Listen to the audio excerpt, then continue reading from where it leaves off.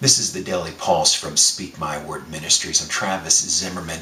I want to recount to you a story, an experience that happened to our family, and to me specifically, at Seneca Hills Bible Conference, where we ministered over the Memorial Day holiday. My family and I were invited there, and we actually I spoke three messages there on Friday night, Saturday, and Sunday.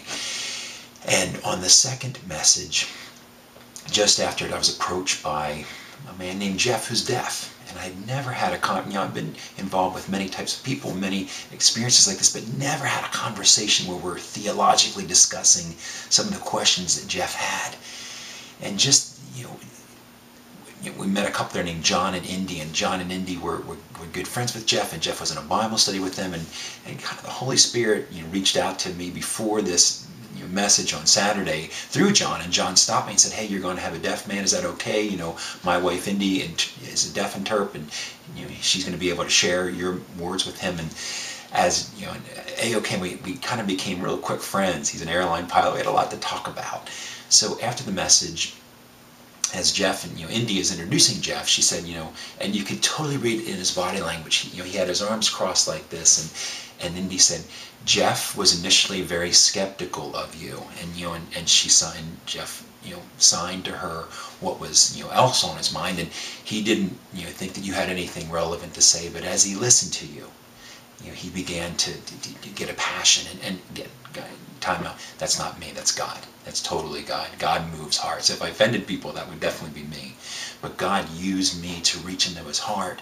We had a conversation back and forth, and at one point I was on my knees, and I'm going into the Word of God, pointing out Scripture, and then Indy is able to translate to Jeff, and just seeing that passion.